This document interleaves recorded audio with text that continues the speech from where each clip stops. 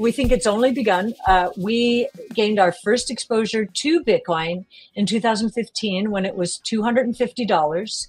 And I can tell you today at $60,000+.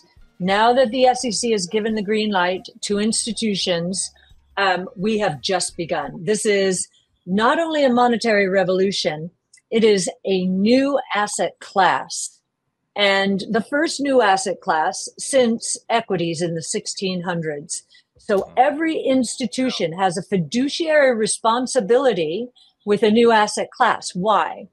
A new asset class tends to have low correlation of returns relative to other asset classes. Therefore, it is a diversifier, and therefore it increases returns per unit of risk. And every asset allocator, that's their goal. And if they miss one, they're probably going to lose in this game. So we think many institutions are looking very seriously at adding Bitcoin to their portfolios. And it is going to be one of the reasons, after all, there are only going to be not even 1.5 million new Bitcoin minted ever. You know, or would that be 1.5? It'd be, yes, 1.5 new million Bitcoin minted ever.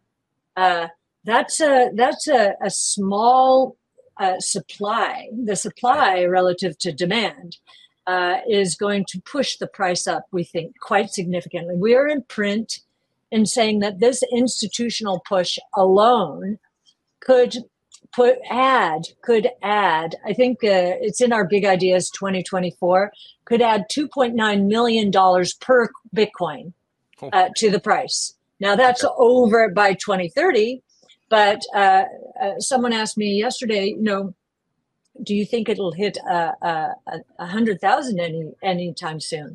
Absolutely. The institutional move in alone, we think, gets us there. And it's just demand and supply dynamics, because supply is so constrained.